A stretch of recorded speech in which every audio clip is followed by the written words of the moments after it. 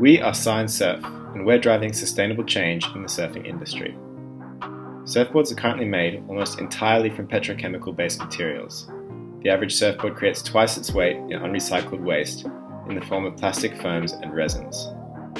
With the average lifespan of a surfboard being only 2 short years, this amounts to over 200,000 tons of global plastic waste every year. It's causing irreversible damage to our oceans and ecosystems. But what if we could make surfing truly sustainable? At Sine Surf, we're making the world's most sustainable surfboards. We've replaced plastic foam cores with hollow timber structures and use only 1/3 the amount of resin, that is 26% plant-based. Our surfboards create less than 0.5 kilograms of waste, are more than 95% biodegradable, and are better than net zero emissions. They are not only sustainable, but high performance. Being less than 15% heavier than conventional surfboards, they are also flexible and far more durable too. These characteristics completely reinvent what is possible with a wooden material. They are made locally in Sydney, Australia, and are sold at equivalent prices to other locally manufactured boards. So how is this possible?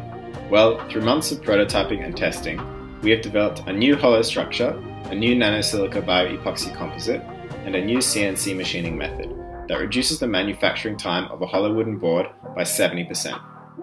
Each of these developments is now patented, and the process's automation will allow us to scale quickly and effectively. But it doesn't stop there. We're also branching into surf accessories, starting with our molded cork traction pad.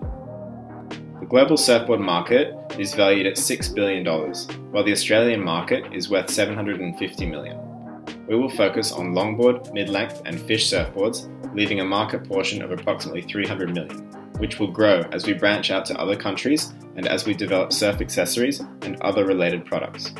We are gaining a customer base through our socials by attending surfing and ocean-related events and through collaborations, such as with industry legend Steve O'Donnell, with whom we have been working to produce his surfboard shapes with our technology. Sine Surf is being built by myself, Emile Theau, and Alistair Pilley. I'm a part-time engineer and recent graduate from the University of Sydney in chemical engineering and nanotechnology, while Alistair is an environmental science graduate with experience in CNC machining and robotics. At Sine Surf, we are innovating to make a sustainable wave in the surfing industry.